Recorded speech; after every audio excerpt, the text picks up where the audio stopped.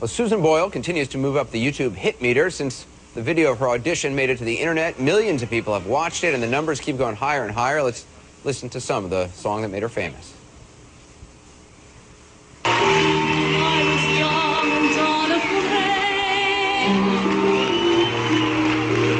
When dreams are made and used and wasted.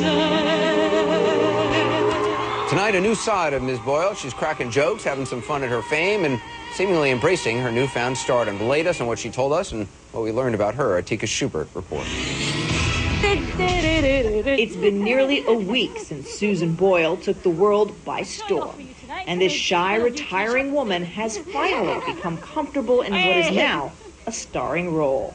Revealing this much of herself has always been difficult for Susan. In fact, this was my interview with her just yesterday. Nothing personal. I'm not asking questions on personal things. I'm not going to answer that. Today, a complete 180. Susan's now opening up about her family and the inspiration of her parents. I mean, you come across very confident when you sing. You know? Do you think that's why you have that confidence and that? I guess my parents are there, with me,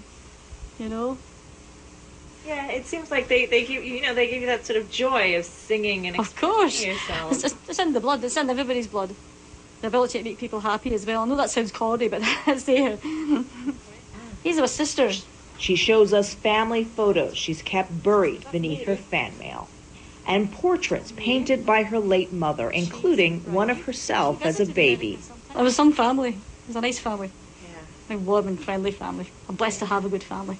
Swing your hips, baby. Swing your hips. But this woman who's never been kissed is revealing a bold and saucy side, funny and endearing. Please him over the hill, down by that river, so pretty.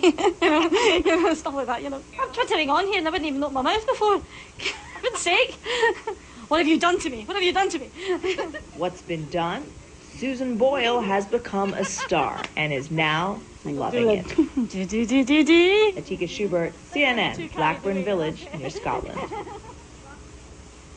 There you go. Join the live chat happening now at ac360.com. Check out Erica Hill's live webcast during our breaks tonight. We challenge you to sign up for CNN's Twitter account, CNNBRK, and beat Ashton Kutcher to 1 million followers. This is how it ended. Take a look.